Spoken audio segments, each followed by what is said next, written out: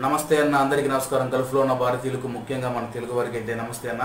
ఈరోజు మనం గల్ఫ్ దేశాల వారికి వార్తా విశేషాలు చూసుకుంటే, ముందుగా కువైట్ దేశవ్యాప్తంగా వార్తా విశేషాలు చూసుకుంటే 90,000 సివిల్ ఏవైతే బతాకాలు ఉన్నాయో అవి తయారై ఉన్నాయని చెప్పి రోజుకు 2,000 చొప్పున జారీ చేస్తామని చెప్పి బతాకా మదానియా కార్యాలయం అయితే తెలిపిందనమాట.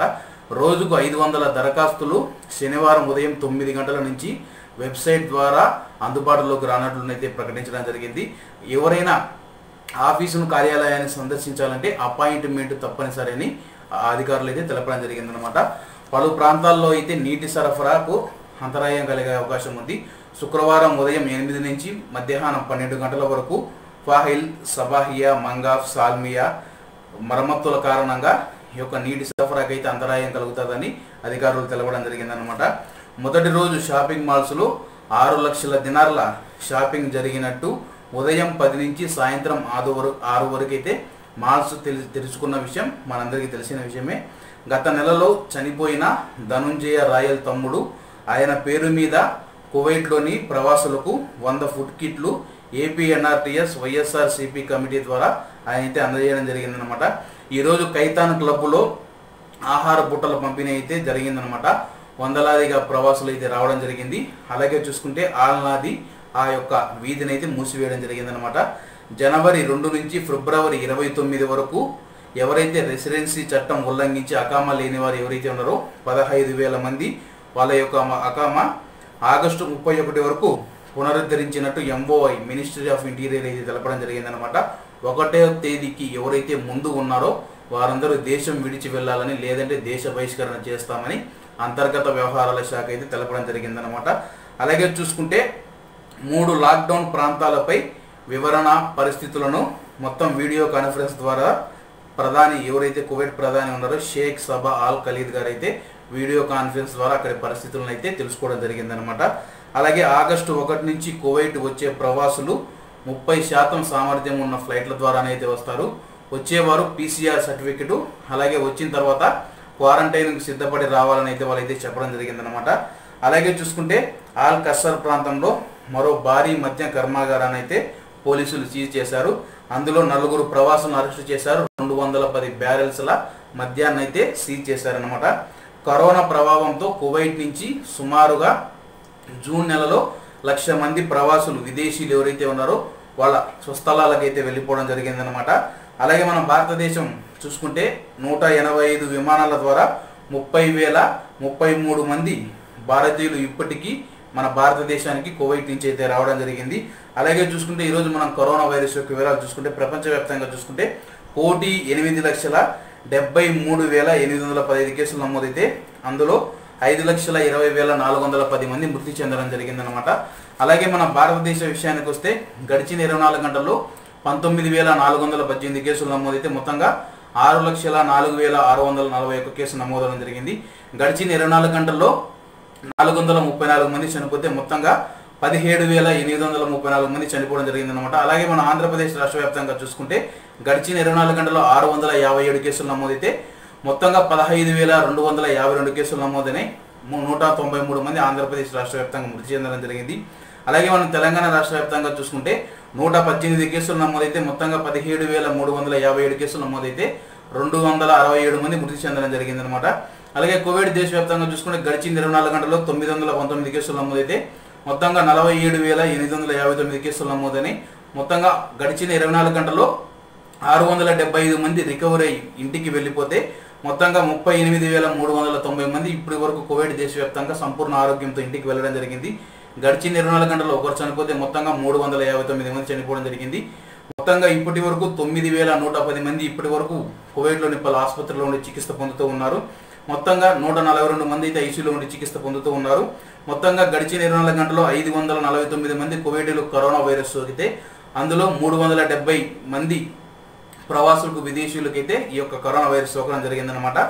అలాగే గవర్నరేట్ల ఆధారంగా కువైట్లో చూసుకుంటే ఆల్ అహ్మదీ గవర్నరేట్లో 233 కేసులు, జహ్రాలో 210 కేసులు, పర్వానియాలో 208, హవాలీలో 159, క్యాపిటల్ గవర్నరేట్లో 109 కేసులు. అలాగే మనం మందకాల వారీగా చూసుకుంటే సాద్ అబ్దుల్లాలో 46, ఫర్వానియాలో 42, సాల్మియాలో 34, షువైగ్లో 30, సభాస్థలంలో 29, సులేబియాలో 29 కేసులు నమోదని.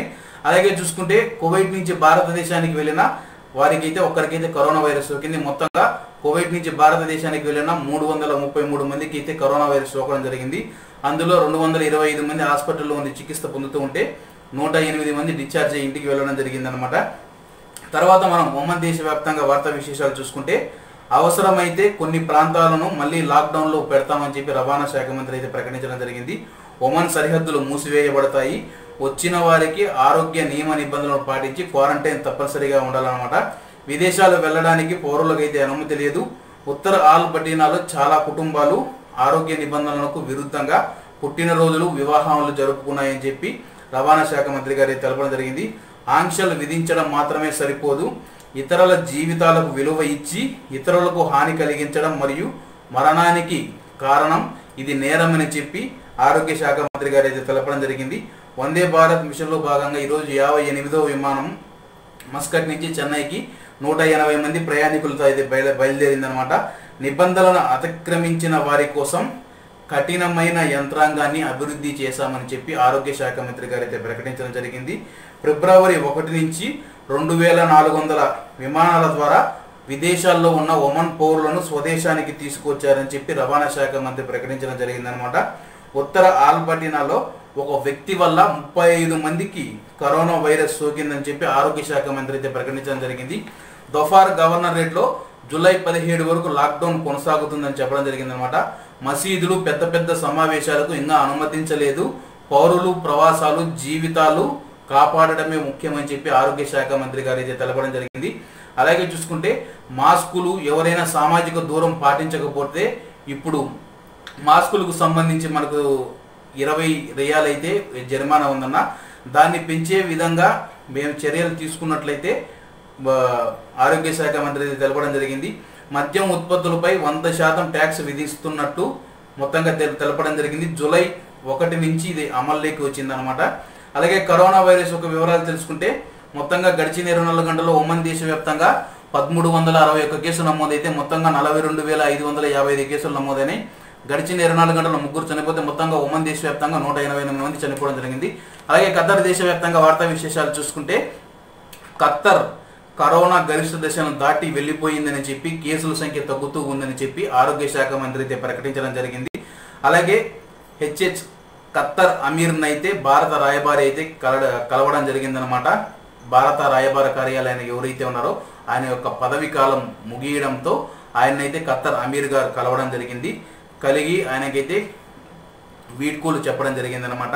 అలాగే చూసుకుంటే ఖత్తర్లో న్యూస్ పేపర్లు బంద్ చేయడం జరిగింది. PDF రూపంలోనే ఇక వార్తలు చూసుకోవాలని చెప్పి ప్రభుత్వం అయితే ఉత్తర్వులు జారీ చేసిందనమాట. ఖత్తర్ నుంచి ఇండియాకు వెళ్ళిన 18 మందికి అయితే ఇప్పటి వరకు కరోనా వైరస్ సోకిందనమాట. అలాగే ఖత్తర్లో కరోనా వైరస్ వివరాలు తెలుసుకుంటే గడిచిన 24 గంటల్లో 894 కేసులు నమోదైతే మొత్తంగా 97,897 కేసులు నమోదైనాయి. గడిచిన 24 గంటల్లో 3 చనిపోతే మొత్తంగా ఖత్తర్ దేశవ్యాప్తంగా ఇప్పటి వరకు 118 మంది చనిపోవడం జరిగింది.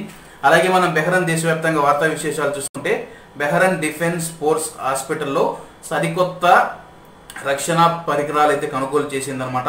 కరోనా కేసులు వేరు చేయడానికి అయితే తొందరగా కనిపెట్టేదానికైతే ఇవి ఉపయోగపడతాయని చెప్పడం జరిగిందనమాట. అలాగే ఈ హాస్పిటల్లో పోర్టబుల్ ఐసోలేషన్ గదులు కూడా ఉన్నట్టు ఆసుపత్రి వర్గాలు అయితే వెల్లడించాయన్నమాట. అభివృద్ధి పనుల నిమిత్తం లెఫ్ట్ లేన్ క్లోజర్ గురువారం రాత్రి 11 నుంచి ఉదయం 5 గంటల వరకు మూసివేయబడుతుందని చెప్పి అలాగే ఇది అమల్లో ఉంటుందని కూడా చెప్పడం జరిగిందనమాట. మధ్యాహ్నం వేళలో పని నిషేధం అతిక్రమిస్తే 3 నెలల జైలు శిక్ష ఉంటుందని చెప్పి బెహ్రెన్ ప్రభుత్వం అయితే ప్రకటించడం జరిగింది. ఇది వచ్చేసి జూలై ఆగస్టు నెలలో వర్తింపులో ఉంటుంది. అలాగే మధ్యాహ్నం నుంచి సాయంత్రం 4 గంటల వరకు కార్మికులు ఎవరు పనులు చేయొద్దని చెప్పి మరీ చెప్పడం జరిగిందనమాట కార్మిక శాఖ మంత్రి గారు.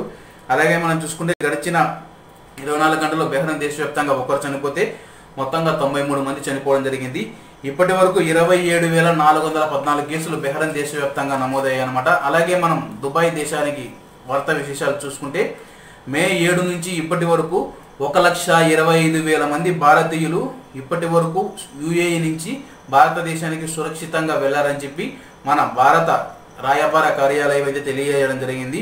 3 ఏళ్ల విజయవంతమైన పదవి కాలం తర్వాత జూలై 7 తర్వాత వందే భారత్ మిషన్లో భాగంగా కుటుంబంతో సహా ఢిల్లీ వెళ్ళనున్నారు విప్పులు గారు. మన భారత రాయబారి గారి కార్యాలయ అధికారి ఎవరైతే ఉన్నారో ఆయన విప్పులు గారు అనమాట. మన తదుపరి కౌన్సిలర్ వచ్చేసి జనరల్ డాక్టర్ అమన్ పూరి గారు దుబాయ్లో జూలై మధ్యలో అయితే ఈ యొక్క బాధ్యతలు స్వీకరిస్తారని చెప్పి తెలపడం జరిగిందనమాట. హిట్ అండ్ రన్లో గాయపడిన ఒక చిన్నారి అనమాట. దుబాయ్లో అయితే ఒక కారు వేసి గుద్దేసి వెళ్ళిపోయింది అనమాట. ఒక చిన్నారి అయితే గాయపడడం జరిగింది. ఆర్థిక మరియు ప్రైవేటు రంగాలపై కరోనా ప్రభావం తగ్గించడానికి ప్రభుత్వం అనేక కార్యక్రమాలు అయితే చేపడుతూ ఉంది. ఎమిరేట్స్ ఏదైతే ఎయిర్లైన్స్ సంస్థ ఉందో 2 నెలల్లో దాదాపు 6,50,000 మంది ప్రయాణికులకు 1.9 బిలియన్ దిరాంల రీఫండ్ అయితే చేసిందనమాట. టికెట్లకు సంబంధించి ఏదైతే డబ్బు ఉందో వాళ్ళకు వాపస్ ఇచ్చేయడం జరిగిందనమాట. ప్రముఖ దుబాయ్ రోడ్లపై ఏవైతే హెవీ రష్ ఉంటుందో ఆ రోడ్లపై హెవీ ట్రక్స్ ఉదయం 6 నుంచి రాత్రి 10 వరకు అయితే అనుమతి లేదని చెప్పి రవాణా శాఖ అయితే తెలపడం జరిగిందనమాట. అబుదాబిలో drive in cinema ప్రారంభించనున్న reel cinema అనమాట.